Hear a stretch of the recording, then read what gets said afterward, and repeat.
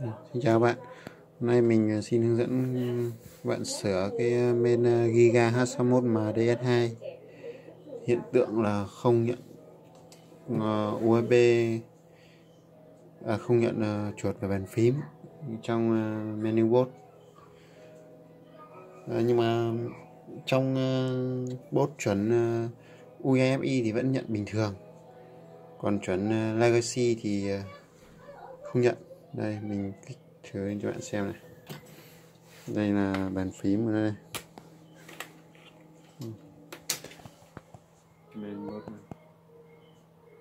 Đây là bốt trong chuẩn UEFI. Đây thì vẫn nhận bàn phím bình thường.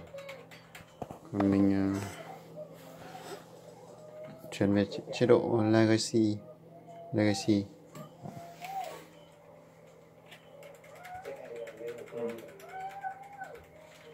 Đây, bốt trong Legacy. Đó. Bấm không nhận ạ.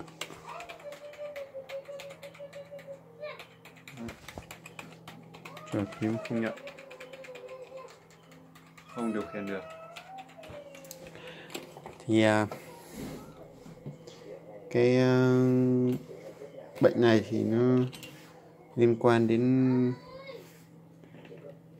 hai con trở bịa ở chỗ gần cổng PS2 đây. Bạn nhìn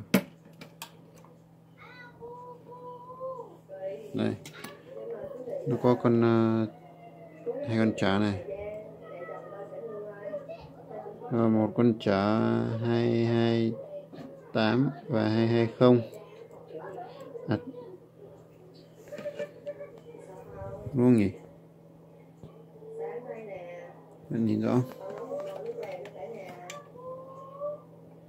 chả 822 và 220. Đấy, hai con chả này thì các bạn chỉ cần khò lại hoặc là thay thế. Khò lại không được thì các bạn thay thế hai con chả này. Mình thử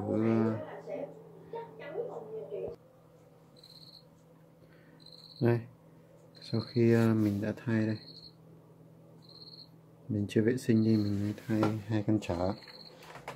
Mình hàn lại không được nên mình thay. Mình bây giờ mình bật thử lên cho các bạn xem.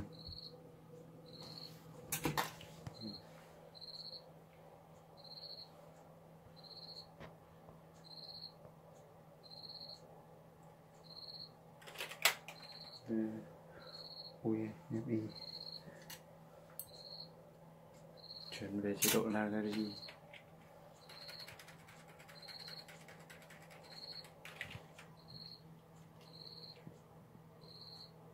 Đây, menu bot đã dùng được chuột và bàn phím. Một bàn phím. Đấy, ok. Đấy, các bạn chỉ cần thay hai con chả bẹ này thôi.